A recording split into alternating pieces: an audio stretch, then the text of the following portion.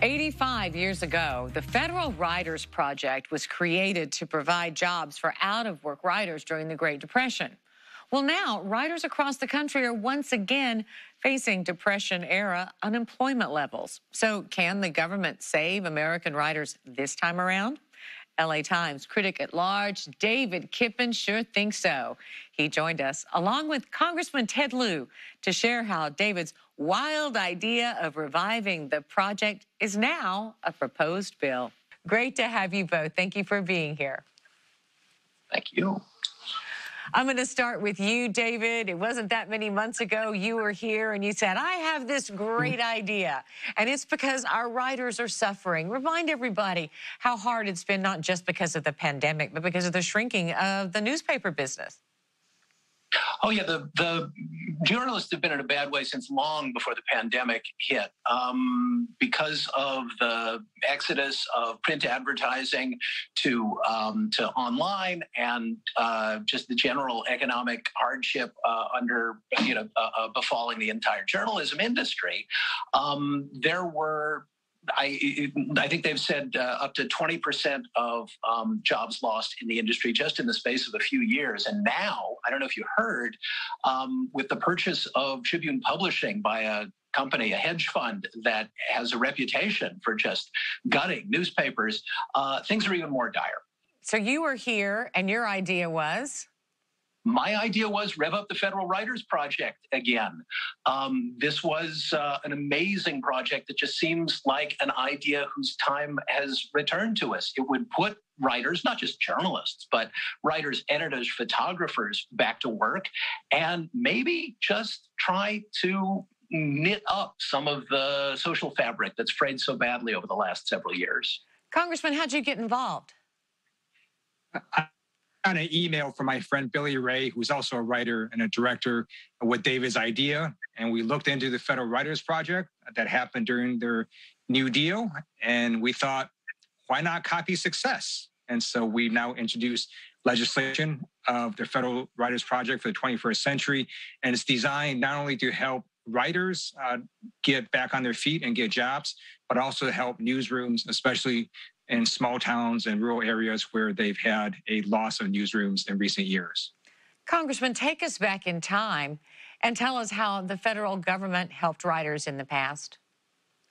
Yes, so under FDR, one of the reasons they did their Federal Writers Project is not only because a lot of people didn't have jobs, including writers, but also they wanted journalists and writers and historians to capture what happened during the Great Depression. So similarly here, we had this traumatic once-in-a-generation pandemic, and it'd be really good for people to cover all these stories across America. And I'd like to know, for example, well, how did the life of a nurse change or a grocery store clerk? And how did people in big cities and small towns experience this pandemic? And this is something that this Writers Project bill can do, in addition to employing a lot of writers. And David, in addition to employing a lot of writers, there were some breakout stars at the last go-round. Oh, yeah, absolutely. The first Federal Writers Project birthed the careers of, the Nobel Prize winner Saul Bellow, for one, but also Richard Wright, who wrote Native Son while he was on the project, I think in some cases even during business hours, but it all worked out. He wound up writing a novel that changed the course of 20th century American literature. John Cheever, Zora Neale Hurston, the great author of Their Eyes Were Watching God, and so many of these, actually, it promoted friendships between writers who would never otherwise have met. Saul Bellow and Ralph Ellison were born states and states apart and worlds apart because of their backgrounds. The one African American, the other a Jewish poor kid from Chicago, and they wound up living together and writing together and becoming each other's best editor. Congressman, we have spent a lot of money on relief packages in the last month. Is there an appetite for this? And if so, how much money are you proposing? I believe there absolutely is.